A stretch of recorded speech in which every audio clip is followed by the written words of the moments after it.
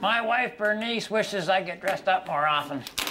But when it comes to wearing a suit, I'm kind of like the CEO. C for Christmas, E for Easter, O for obituary. And maybe a lot of you guys aren't like me. Maybe you got a job or a strict wife, or maybe you care about your appearance. I can't do anything about that.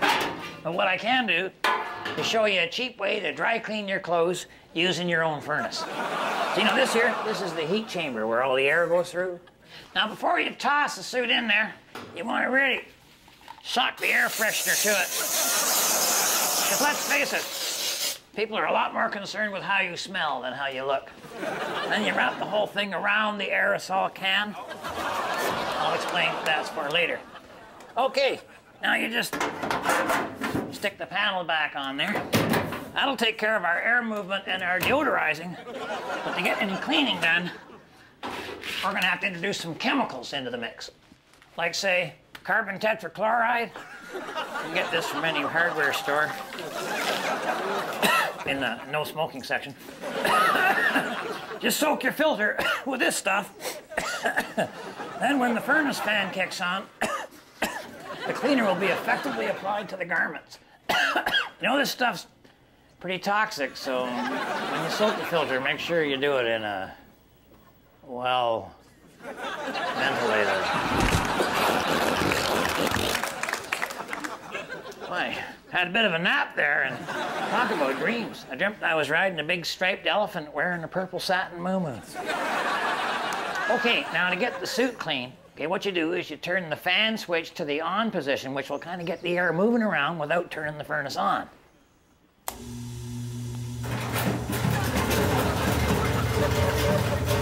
You let that go for about 10 minutes, and then to get the suit back, you turn up the thermostat.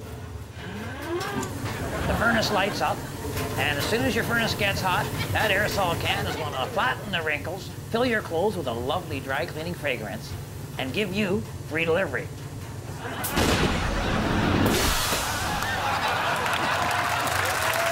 Oh boy.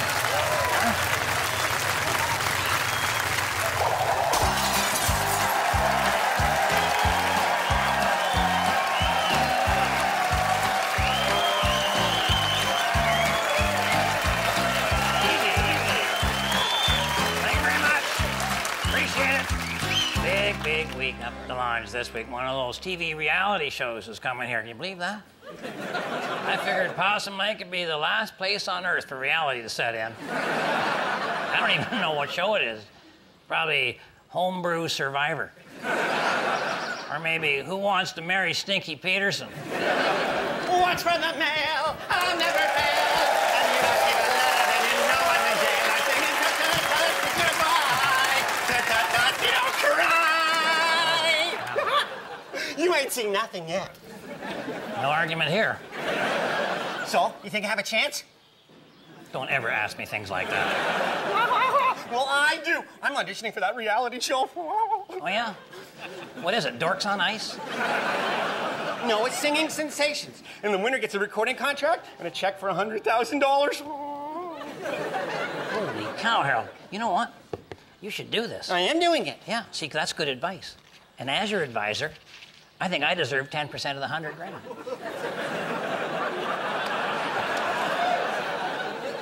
Okay. $100. Okay.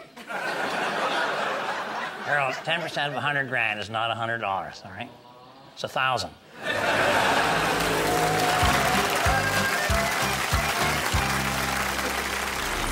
It's time for the Possum Lodge word game!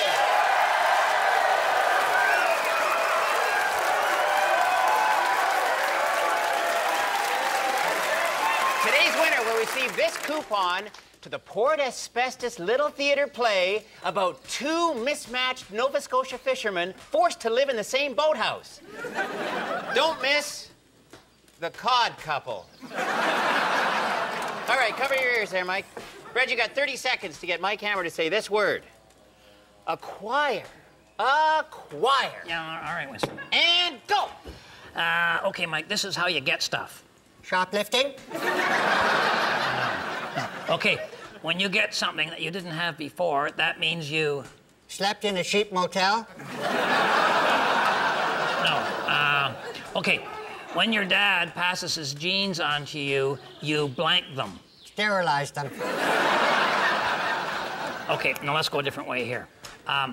This is a place where you sing. The shower. No. Actually, you perform with a whole lot of people. Oh, the prison shower. No, Mike. Your mother sang in one of these. A topless band. That was a real tough gig for the accordion player. Yeah, Red, you're almost out of time here. Yeah, okay, Mike, when rich people pay a lot of money for something, you always hear this word. Oh, caviar. You know that's just fish eggs? I guess you could acquire a taste for it. There we go.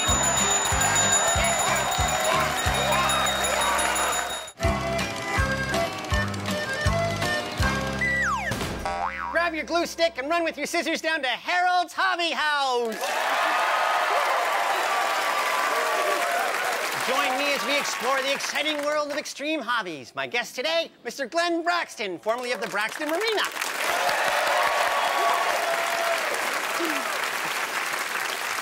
Why don't you stand up, Glenn, so people could recognize you? Oh, I think they can recognize me better sitting down, Harold. I'd prefer if you stood up. Really? Yeah. All right. Glenn has a fascinating hobby. He has an extensive collection of teacups and coffee mugs, and I'm told they're from throughout the country, and some date back to the 17th century. Well, that's not exactly right, Harold. There's no teacups. No teacups? No. Just coffee mugs? Coffee mugs are exciting. Yeah. It's a lot of fun. Actually, it doesn't require a lot of work, which is the big plus.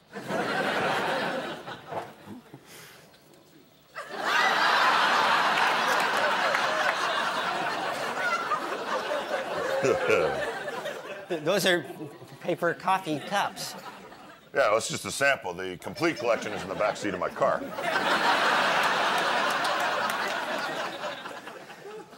You said something about them dating back to the 17th century? No, I meant my car. It's my 17th Buick Century. Yeah. Oh, yeah, I love the Buick Century. It's got the reclining seats to go on. Glenn, what would ever, propel you to start collecting paper coffee cups? Well, I guess it was the drive-through. Yeah, after going there for a few months, the wife got on my back about cleaning out the back seat of my car. So I got this brainstorm. I thought, I'll tell her it's a collection. Well, the thing is, it turned out I enjoyed it after a while. Well, actually, I enjoyed it more than cleaning out the back seat of my car. It's funny, because I think collecting paper cups would become kind of limiting. Well, no, they're not just coffee cups, Harold. No. See, sorry. That's a double-double. Ah. Yeah. Decaf. Ah, there you go. Yeah. Coffee? Latte. Yeah, cooled everybody. You hear a lot of talk these days about fossil fuels and how the depletion of the rainforest is melting the icebergs and drowning all the whales. So now they got a whole bunch of engineers trying to make cars out of recycled styrofoam cups and gasoline out of cow patties. But sometimes when you can't find the answer looking forward, you should look back. Back in time. This clock stood in the Possum Lake town square for 75 years. Then last summer, they got a grant to spruce up downtown, so they put up some spruce and tore down the clock. Now they got a big digital one on top of City Hall. People driving by think it's the price of gas. Probably because it goes up every minute. This clock is kind of like the ideal lodge member. Strong, dependable, and you only have to wind it up once a year. They say the whole world is looking for a cheap, reusable, environmentally friendly fuel. Well, I got the key. Got the clock mounted and connected to the drivetrain. A clock is really just a bunch of gears. So I went to the highest gear to get the maximum horsepower, and I ran a long bicycle chain around it, through the sunroof, and down through the floor of the car, and hooked it around another sprocket that I duct taped to my drive shaft. I didn't even have to cut a hole in the floorboards. That's the beauty of using an older vehicle. Now, I needed a pendulum to make the clock work. The original one was about 10 feet long. I didn't have that kind of room. So I just added some horseshoes to a pickaxe. That should make the clock work fine. People always said I had horseshoes up my something. They just had the location wrong. All right, Let's see how our new engine works.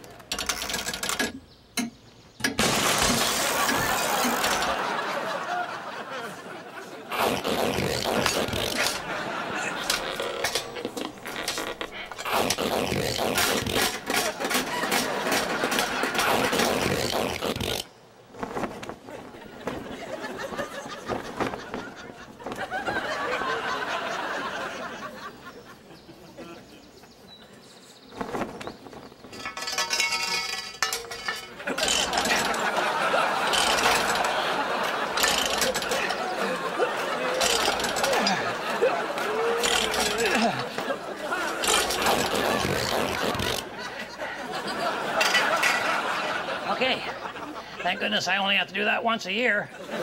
I sound like Dalton's wife.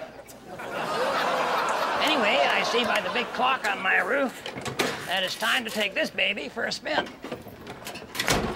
So remember, if the women don't find you handsome, they should at least find you handy. Now, if you excuse me, I gotta go save the planet.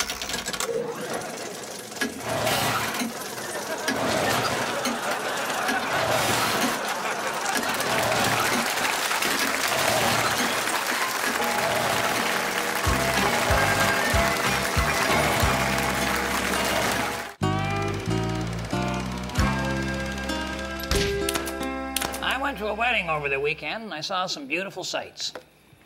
The bride, the flowers, the open bar.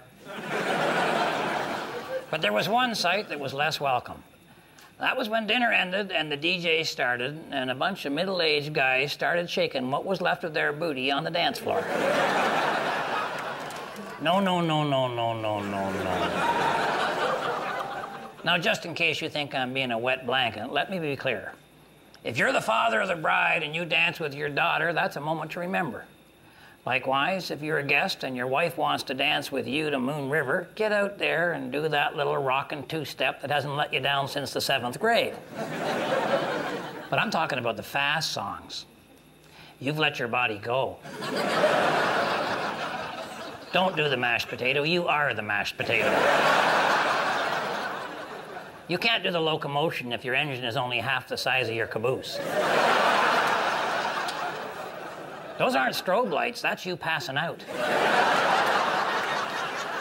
Now, I know there's always going to be at least one guy who gets a couple of drinks in him and ignores my advice. That's when you need to do the right thing. Just get a couple of paramedics to walk over, tap them on the shoulder, and quietly say, "Maybe you should just sit this one out, Mr. Green." Remember, I'm pulling for you. We're all in this together. Well, today's the big day. Harold's gone down to the community center to audition for that singing sensation Stevie show along with almost everybody in town. Moose Thompson didn't go. I believe he has a deal with another network. All-star battle of the giant freaks of nature. But I gotta figure Harold didn't do so well, so I should probably be nice to him. I hate this.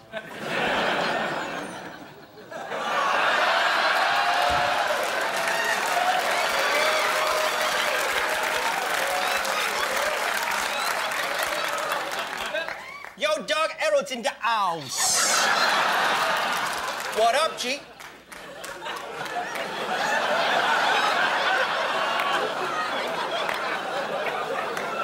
What did he say? He's saying, he wants to know how you are. Worried. It's for real, Mr. Green. Harold made it into the semi-finals of Singing Sensation. He's gonna be on TV. So we really gotta pitch in for tomorrow night for the next round. Yeah, Uncle Red, because I need all you guys to phone in, okay? Because you got to phone in and vote for me. That way I get to go to the next round. I can beat that 8-year-old girl from Port Asbestos. No, I can't do it, not tomorrow night, because I'm going down in the arena to buy tickets for the monster truck rally. Sorry. Uncle Red, I think my singing career is a little more important than monster trucks. Okay, Harold, I know you're excited right now, so I'm going to let that go. All right, Harold. Forget the monster trucks. I'll do the phone-in thing. Oh, that's good. Oh, thank you. That's great. Come on, Mike. Come on, this is great. Costs $10 to launch your boat at the Possum Lake boat ramp, which is fine, but The worst part is they have an attendant to actually make sure you pay. So as a result, he's not all that busy, as a rule.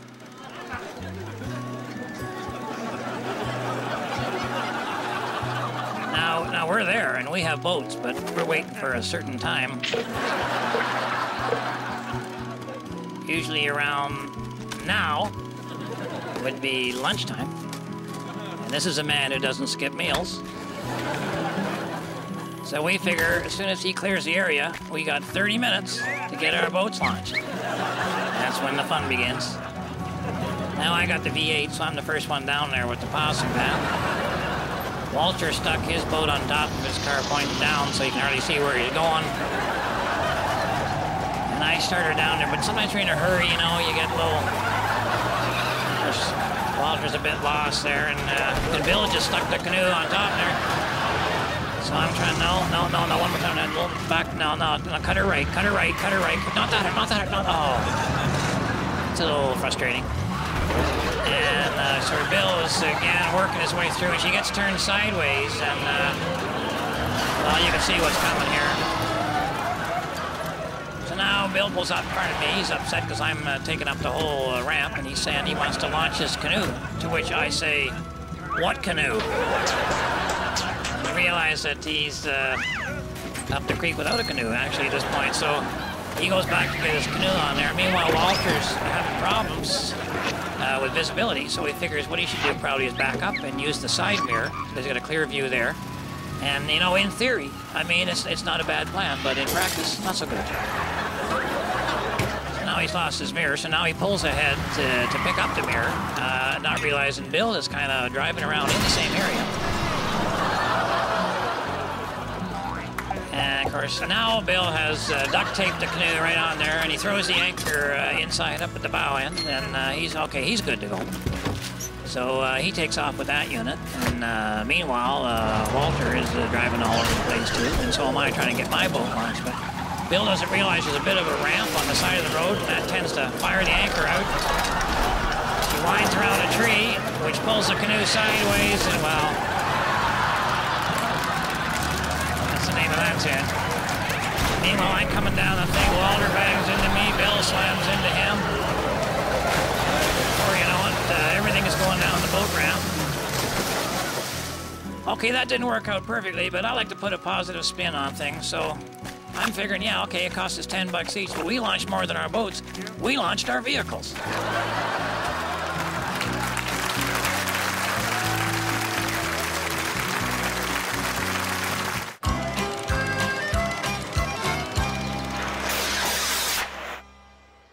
Kind of looks like PBS, doesn't it?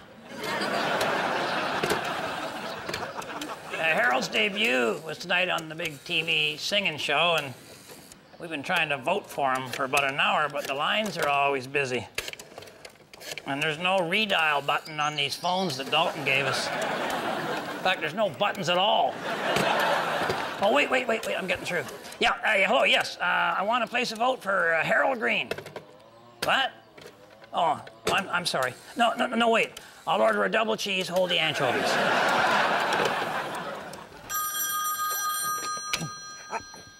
Yes, a vote for Harold Green, please. It's me, you idiot. Dad?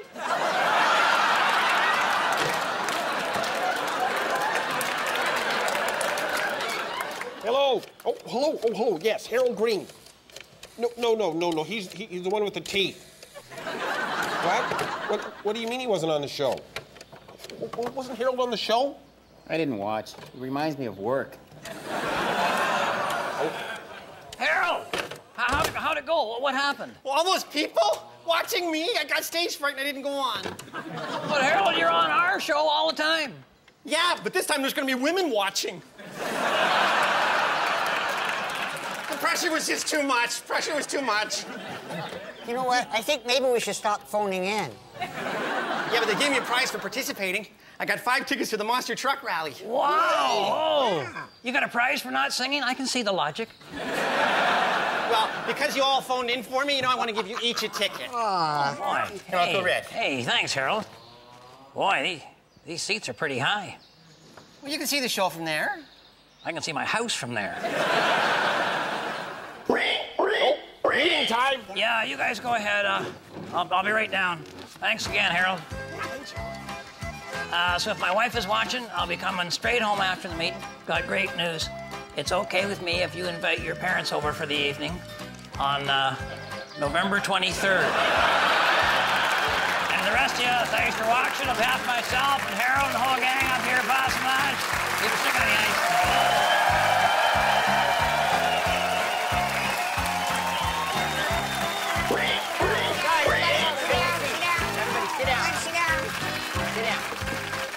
All right. Quando, Omni, Flunkus, Moritati. Sit down. Bow your heads for the man's prayer. I'm a man, but I can change. If I have to, I guess. Okay, man, Harold's had a pretty big day here. He realized he was in a no-win situation, and he had the good sense to give up. He may get married yet. I'd like to just have a small round of applause for Harold.